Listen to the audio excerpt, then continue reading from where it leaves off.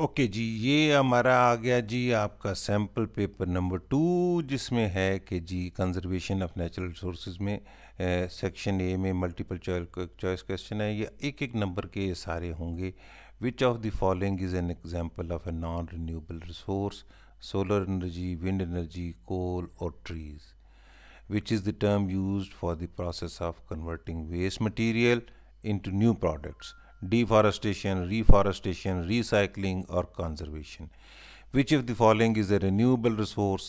Fossil fuels, natural gas, water, or minerals? What is the main cause of water pollution? Industrialization, deforestation, reforestation, or conservation? Which of the following is an example of sustainable development? Building a new factory in a wildlife sanctuary, planting a new trees after cutting down old trees, and C is dumping toxic waste in the river, or D is all of the above.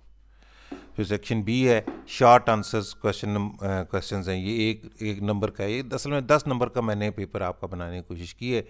Explain the concept of sustainable development, how can we conserve water resources, what is the importance of biodiversity conservation. ठीक है जी। Section C है fill in the blanks, ये 1 marks each है। The 3 R's of waste management are dash dash and dash.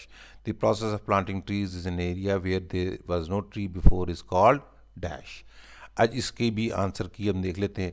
Question number 1, which is the following is an example of non renewable resource? Solar, wind, कोल और trees में से इसकी answer की में section A में क्या आता है? सबसे पहले कोल जो है ये नॉन रिन्यूएबल रिसोर्स है। ठीक है, विंड भी दोबारा रिन्यू हो जाती है, सोलर की भी अनलिमिटेड है, ट्रीज भी हमारे पास तकरीबन अनलिमिटेड होते हैं। What is the term use for the process of converting waste material into products?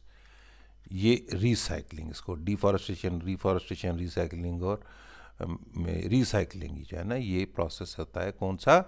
Converting waste material into new products. फिर है which of the following is a renewable resource? ठीक है, fossil fuel, natural gas, water और mineral में से water is a renewable resource. What is the main cause of water pollution? Industrialisation, deforestation, reforestation and conservation. इनमें से industrialisation जो है हमारी वो है क्या है? Main cause of pollution. तो हमने ये सिलेक्ट करना है। फिर which of the following is an example of sustainable development? Building a new factory in a wildlife sanctuary, planting new trees after cutting down old trees, dumping toxic water and waste, all of the above।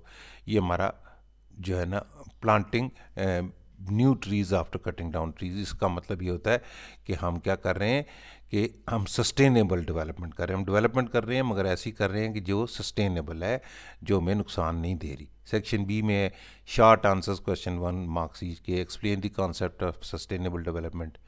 ये क्या है जी? Sustainable development is development that meet the needs of present without compromising the ability of future generations to meet their own needs.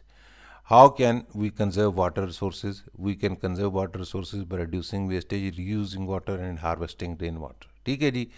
What is the importance of biodiversity conservation? Biodiversity conservation is an important because it helps to maintain the balance of ecosystem, which in turn provides us with a range of ecosystem services like clean water, air and food.